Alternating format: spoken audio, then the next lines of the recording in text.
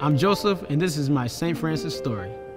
I come from a impoverished neighborhood in Joliet, and where no one talks about education. And for someone like me to be living at the age of 22 is big when you come from my neighborhood. You have to take advantage of every opportunity. So coming to St. Francis, I think, was the biggest opportunity in my life.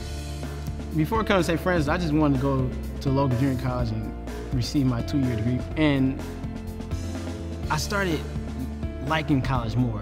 I mean, the opportunities that you can have from being in college. I go to job interviews, and the first question they ask you, besides your name, what college are you in? If you say I'm not in college, they look at you like, man, college is the thing right now. Education is the thing right now. I just want to keep moving up in the educational world. If you ask me what's my major, I say IT.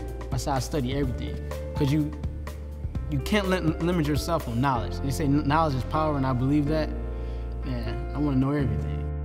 St. Francis helped me to reach my goals just by staying on me. I know a lot of colleges, they say, well, teachers are not going to be on you, but I had a few professors saying, you better do your homework, and they care about you. They want you to succeed. And once I met the teachers, the faculty, the staff, even everyone from the janitor to the president, they're all nice people. They make you feel comfortable. This is a great school. I think everybody should come here, or at least give it a try.